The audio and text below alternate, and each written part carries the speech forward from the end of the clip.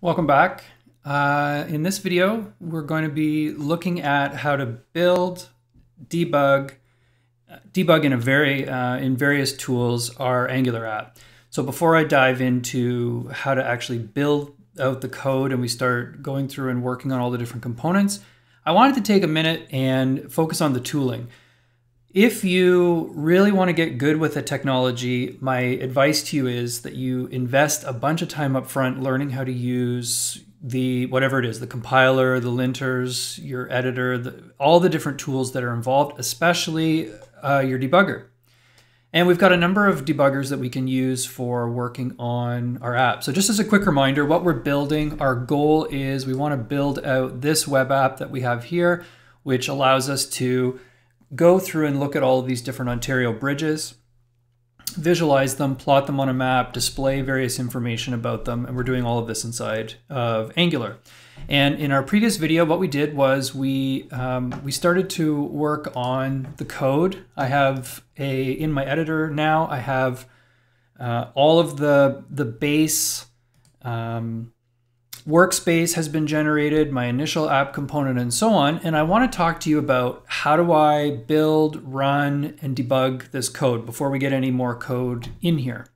Okay, so you'll recall that when we were going through and looking at the list of all of the files that get generated, one of the files that we talked about was package.json. And in package.json, we noted that there were a number of scripts. So the one that I want to begin with is the start script. And typically with npm, if you type run, it will print out for you a list of all of the scripts that are available for you to be able to call. And there's a couple of special ones. So you can say npm start and npm test, and you don't have to say run. This is something you may already know. And everything else is custom. And so if you want to run those scripts, you're going to have to say npm run and whatever it is, npm run lint, npm run build, etc. So the one that I'm going to work on now is I want to be able to compile and run my code. So Angular is written in TypeScript, and that TypeScript cannot be executed by the browser. The TypeScript code has to be transpiled into JavaScript. In addition to transpiling the code into JavaScript, we also have to take all of these different modules, CSS files, etc., and we have to bundle them together so that the browser can efficiently load those. And so we have to run through a series of steps in order to do this. In addition, because we're doing a web app, we need a web server. You can't do web development without a web server, even if that web server is something that you're running locally, and that's what we're going to be doing in this case. So one of the nice things about how the Angular workspace is set up is that it automatically has all of that built for us using the command npm run serve or npm start. So I'm going to do npm start, which is going to call ngserve. ngserve is going to compile my code. You can see right now it's going through and compiling all different modules. And it'll compile it hopefully it'll compile it successfully. And once the compiler finishes, another handy feature is that it's gonna sit and watch those files. So if anything changes in these files, it's going to recompile that code. So as an example, if I were to go to my app component.ts, and let's just change this to, instead of title, I'm gonna say Angular bridge, and I'm gonna save this. You'll note that over here in my terminal, it's kicked off another compilation. Didn't have to build everything. It was a lot faster this time. Only a small portion of the code changed. As a result, it just rebuilds those pieces. So I want you to notice another thing that it says, and that is that we have a live development server listening on localhost 4200 in my browser. You can see that localhost 4200 now shows this default Angular app. So this is obviously not what we're going to build, but this is what it's generated for us with the initial boilerplate. So everything is set up and we can see it. So my recommendation to you is when you're going to start working on your code, I'm just going to kill this compiler again. So remember, you can either do ngserve, and I'm doing this from the root of my project, or you can do npm start. They'll do the same thing, and it will spin up the compiler, compile your, transpile your TypeScript, bundle everything, and start up a hot reload server so that we can debug this code interactively in the browser. Just out of interest, if I made a mistake here, like for example, if I didn't close my string, and if I save this, it's going to show me that I have a problem here. So the compiler is going to come back and it's going to say, you know, you've got an error in this file, app component ts on line 9 at position 26, character position 26. You have an unterminated string literal. And you can see that the tooling for this is really good because my editor is telling me my linter says you're missing a semicolon. Well, I'm more than missing a semicolon. I'm also, you can see TypeScript says you have an unterminated string literal. So I have lots of interactive information inside of the editor. My compiler tells me that there's a problem here. And also you can see that my hot reload server has surfaced this error for me, and it says, all right, you know, I can't load this because it's not possible for me to compile it. So if I go back and I fix this, save that again, it compiles happily and I'm back. Okay, so you can get into this cycle of development, save your files, recompile, and test everything that's going on there.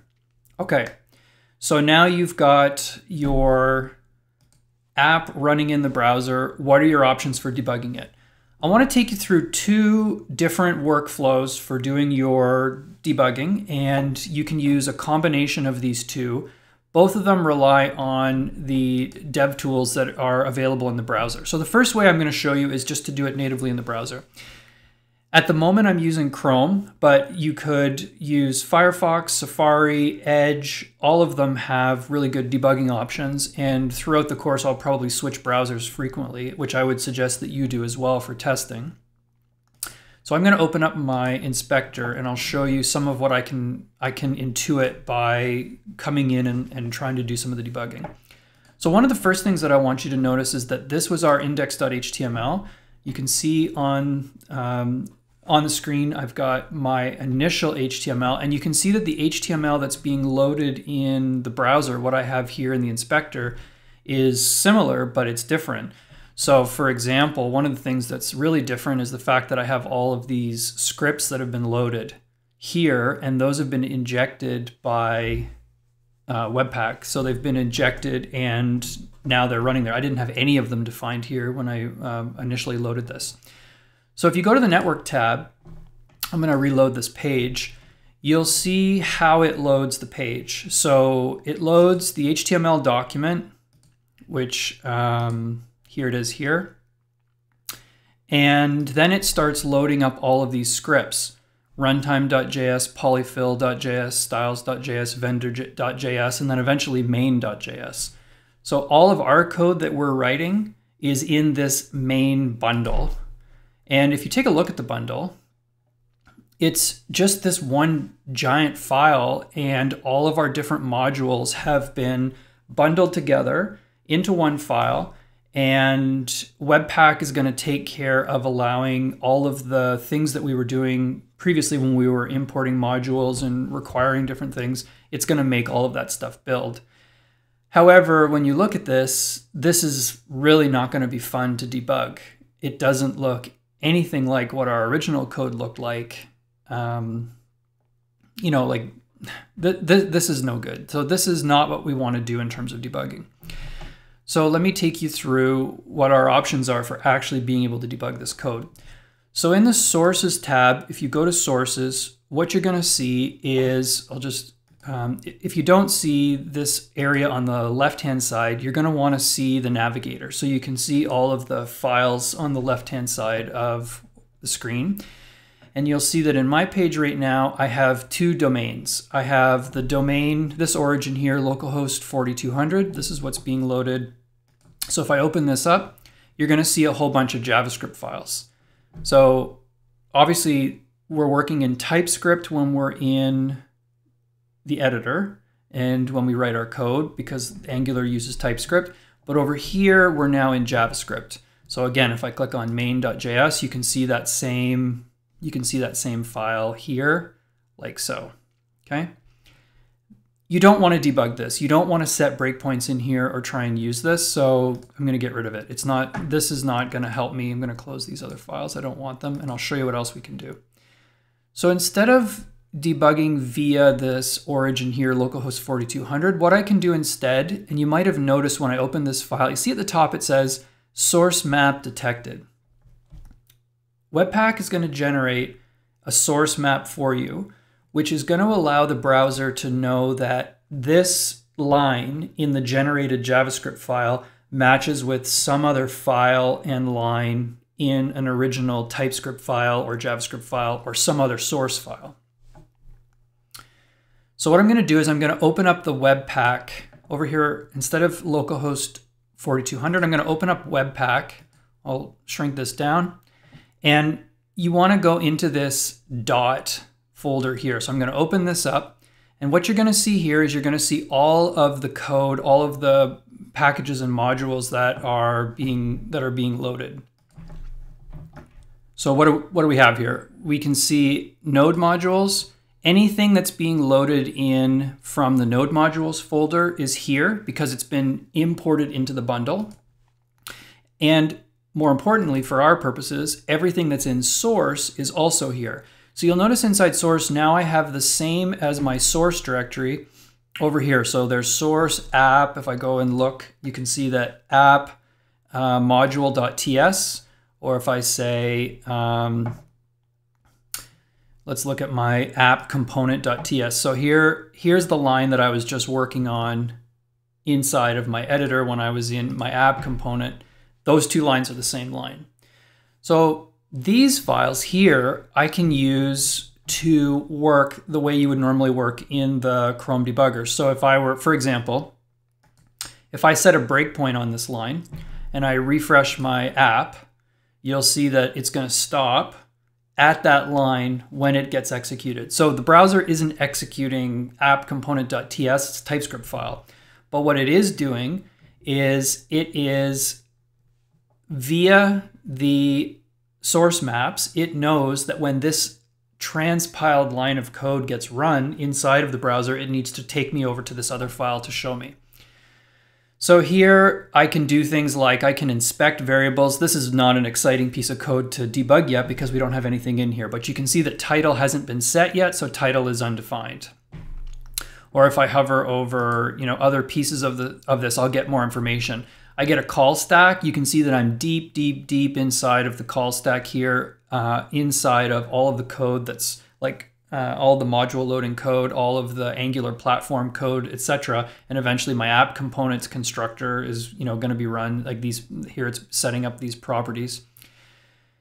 I can look at variables, in various different scopes, etc., etc. So lots of different things I can do here. I could step over a line of code and, now title has been executed. I could hit play and I could let my code continue to run. So this is great because now I have the ability inside of Chrome to be able to say, I want to debug directly inside of my TypeScript files. So another trick, when you come in to look at the sources, if you want to navigate through all of your files to find something like this, you can, but I find it tedious, especially as your source tree gets bigger. So there's another trick you can do, and you can see that right here, Chrome is telling me. Now I'm on a Mac, so on a Mac, everything uses the command symbol, Command P to open a file. If you're on Linux or Windows, this is going to be Control P.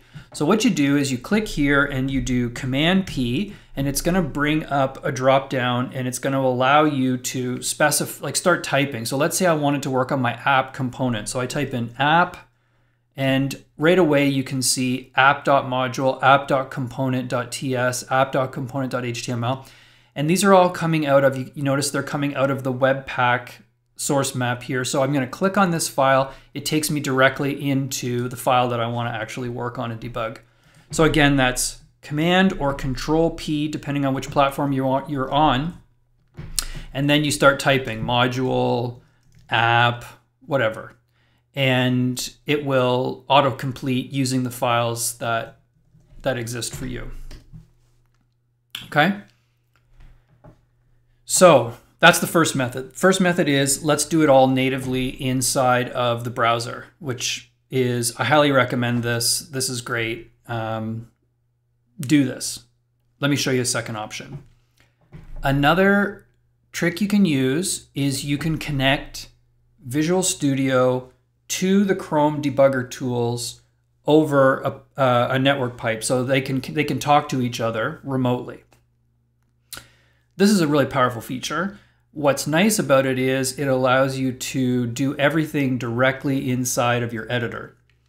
So I'll put a link to this page. This is in the Visual Studio docs, and they've got tutorials like this for Node, React, etc. So everything I'm showing you here would work with React or other tools, but you know, again, we're doing it in the context of Angular. So what do we have to do? I'll scroll down here and show you the basic idea. You need to install an extension so that so that Visual Studio Code can talk to whatever browser backend that you want to work on. So I'm going to go, and if you go to the extensions tab and you type in debugger, you'll see, for example, that there is the debugger for Chrome. I've already got this installed on my machine. There's a debugger for Firefox, which I have installed on my machine, etc. So there's lots of different debugging extensions that you can install that will allow you to connect your editor's Visual Studio Code's built-in debugger, which is really powerful. It will allow it to connect over to something that's hosting your app so you can debug it. So if you haven't got these installed, you want to install it. I'm going to demonstrate, because I'm using Chrome, I'm going to demonstrate doing this against Chrome, and you want to install this into your editor. Okay.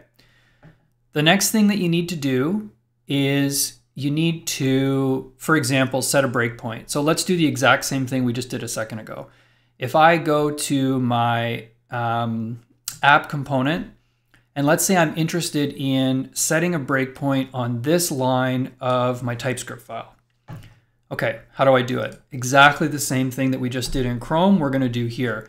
So I'm going to go and I'm going to see if you'll notice that as my mouse goes to the left of line 9, I'm going to click on this and I'm going to set a breakpoint. So now I've got a breakpoint set on this line right here.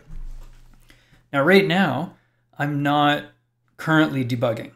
So this breakpoint's not going to do anything. So I have to do a number of things in order for this to be possible. So the first thing that I'm going to have to do is I'm going to have my code built, and I'm going to have the web server running. So remember, how did we do this? npm start or ng serve from the root directory, one or the other of those two things, in order to get all the code compiled, Webpack to bundle it, source maps to be generated, and for the the hot reload server to be created. Okay, so this is critical. You have to do this. You have to have something running at 4200 like we have here on localhost. Okay? The next step that you have to do is you have to create a debug configuration in Visual Studio Code so that the debugger knows when you say you want to debug what it's supposed to do. So what you can do is you go to the run, I call it debug, but go to the run and debug area of Visual Studio Code. So you're not in your files, not in find, not in extensions. You want to go to run and debug. Now on mine, because I don't currently have a configuration file created, it gives me the option up at the top. It says to customize run and debug, create a launch.json file. Visual Studio needs to have a file, a JSON file, which specifies how to do all of your various debugging tasks. So I'm going to click on create a launch JSON file. When I do this, it gives me a set of options, and it says, here are some pre-built configurations that it can generate for you. So in my case, I'm interested in using Chrome. So I'm going to click on Chrome, and it's going to generate a file for me. Okay, So let's take a look at what we have here.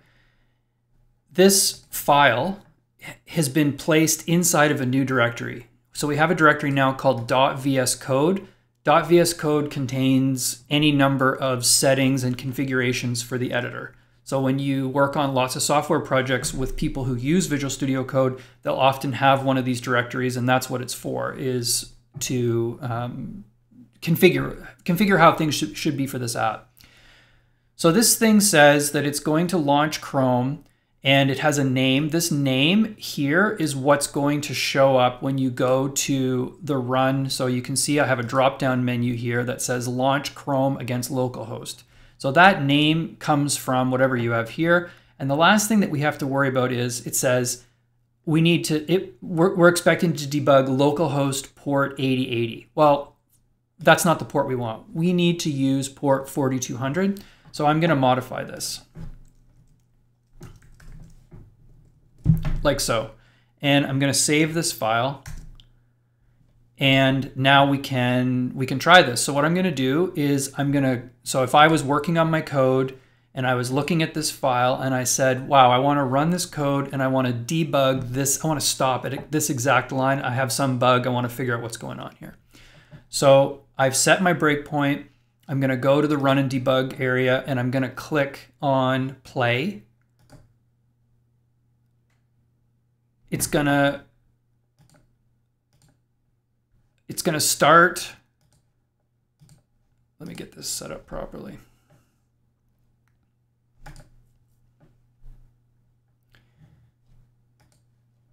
Let me restart it. Forgive me. I'm going to start this. It starts up the server. There we go. So what's happened here is it launched an instance of the app, localhost 4200. You can see that it is paused in Visual Studio Code. So just the same way we would have paused it when we were setting a breakpoint inside of the browser's dev tools. Here you can see that I have very similar information to what we had when we were in Chrome. So I have a call stack. You can see all the different pieces of the call stack here, and I could click through to different parts, and you can see that it'll take me to different pieces of my code. So if I want to jump around and see what's going on, I can have a look at different variables. I can inspect things inside here, inside of my, my app as it's running. So this is great because I automatically have debugging information built directly into my editor. And whatever I need to do here, if I want to step over a line of code, so now we can see that, you know, the title has changed to Angular Bridge, etc.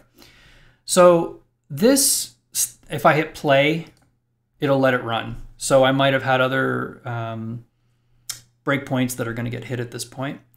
So which should you use? Should you use Visual Studio Code or Chrome? I don't know, try them both. I think that I'm so comfortable in the Chrome dev tools that I tend to do this stuff in the Chrome dev tools.